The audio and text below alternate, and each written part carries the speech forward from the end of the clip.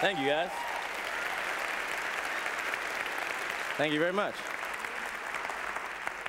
So, what I'm here to talk to you guys is about folk music. And, you know, it's funny because all these people are talking about storytelling, and I'm like, oh, well, now I can't say, hey, folk music is about storytelling. But that's what it is. That's what we're doing when we play music, when we're playing this folk music. We're telling stories. Stories that speak to the human condition, stories that speak to who we are as people. Stories that teach us how to live and teach us how to learn and teach us how to cope. Stories about nature and friendship and relationships. Stories that are riddled with anecdotes of love in all its complexities and simplicities. We all know about music about love. It's ridiculous. But those stories are about love between a partner, right? They're about stories between family members. They're about stories about your community, love for your community and your country and your world. This land is your land. If I had a hammer, these stories speak to us as people, anywhere and everywhere, for everyone and no one. Stories about legends like John Henry. Maybe you don't know about John Henry, the man that could drive steel faster than the steam-powered hammer that was built to replace him. And now there's novels and poetry and festivals dedicated to him. These stories define us as a community. They help us relate to each other. America has been recorded through song. These stories that talk about everything that's happened over the last 300 years, and then some, and then before that. African-American slave songs and spirituals that then evolved into gospel and blues. Blues that then evolved into jazz and rock and roll and country. Fiddle tunes and ballads that came from the British Isles that then got regurgitated and transformed and replayed in the Appalachians and the Ozarks. Songs that came up from the West Indies, from Zydeco and Cajun and Creole, that now make up much of the music of New Orleans. Tejano music and corridos that make up a lot of the songs in the Southwest. These songs are our songs. We tell these stories to each other all the time. Whether we know it or not, we see them every day. When we walk out our door and we walk down the street, there are those stories. We look somebody in the eye and there's a story behind that person. But do we listen? Are we trying to find those stories? Or as Congressman McDermott said, are we fiddling around on our iPhones? Heads down, headphones in, not looking around us to the people and the places and the things around us. These stories make up who we are.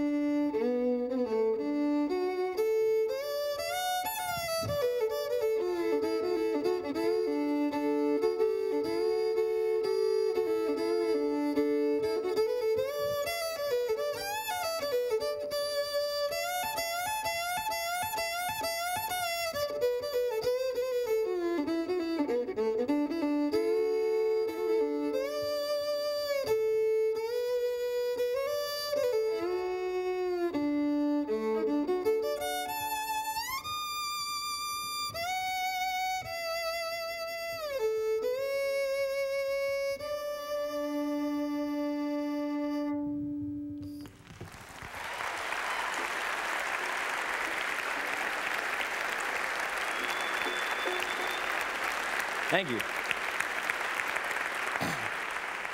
So, along with the stories, along with the looking up and seeing who's around you, there's something going on. There's a little bit of a problem. We've forgotten what it's like to cut loose. We've forgotten what it's like to just like, get out in someone's face and go like this, you know, like. We don't know what it's like to just be crazy for once in a while, and people talk about crazy as if it's a problem. There's nothing wrong with being crazy. It means you're alive, right? It means you have something to share. It means you have something going on in your mind. It means you're a dreamer. It means you have imaginations that go on in your head, and you're not afraid to let the people around you know what they are. When you think about the early American musicians, I mean, just picture for a second being like Woody Guthrie or something, I don't know, whoever it is, riding around on a train, seeing the sunrise, seeing the sunset, seeing the landscape, seeing the birds and the streams and the fish and the cows and whatever, getting off and playing music for people in a community, maybe getting fed a home-cooked meal by somebody as a wander-by, as a passerby. Those are all stories. Those are all things to share with people. Folk music is built on the notion that everybody can participate. It's accessible. And because it's accessible, it means it's relevant to a wider variety of people. That the universality of it all means that it's communal. It means that we can all do it. We can all be a part of it. This folk music that I'm talking about, this art, this thing that you play in your backyard or on your front porch or in your living room for no other purpose than self-expression and enjoyment, is what I believe to be the antidote to what I see as a growing trend in human disconnection. We don't talk to people as much. Or in the same way. I was on the bus yesterday, whatever I was doing, and these two people are sitting right next to each other, get on the bus together, sit down, and both pull their phones out immediately and like say, one-word things to each other and then like go back to their phone. I'm like, what are you doing? Like, what kind of conversation is that? What kind of stories are you telling to each other through a phone? It's like, oh, let me text you right next to you and tell you, what are you doing? You want to go to dinner? Maybe. I'll talk to you later about it. What's that about? Folk music is about participation.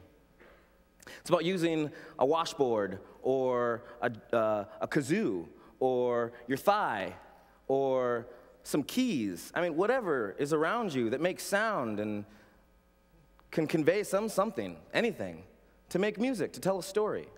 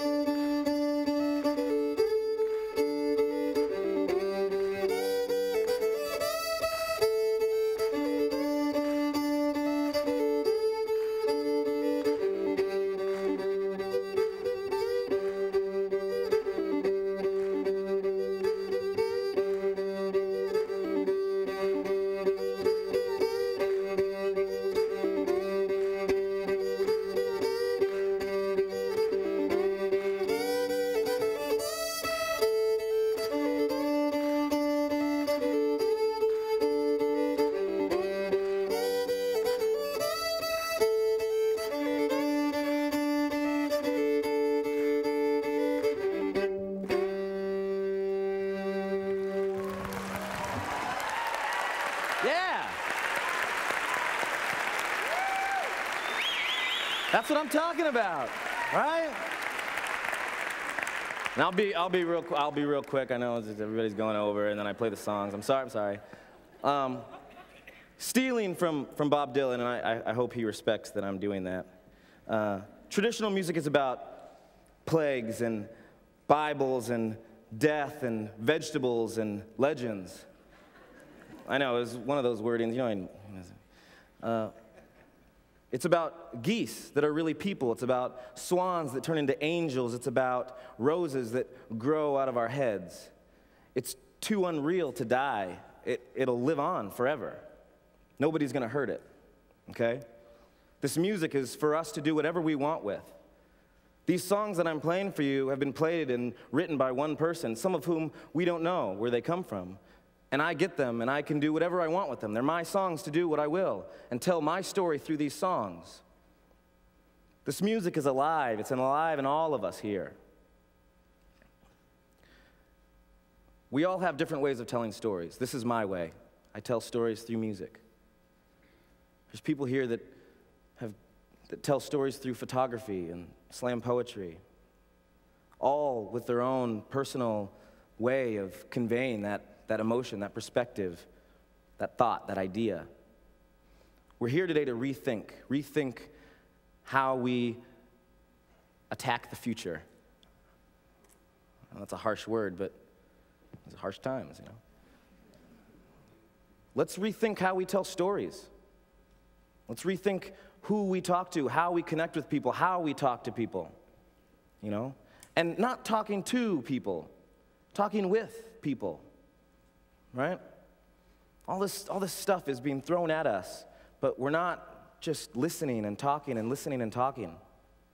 I leave you with this final song that I learned from a couple, Hobie and Gina Kiter, in Astoria, Oregon, about 2 years ago.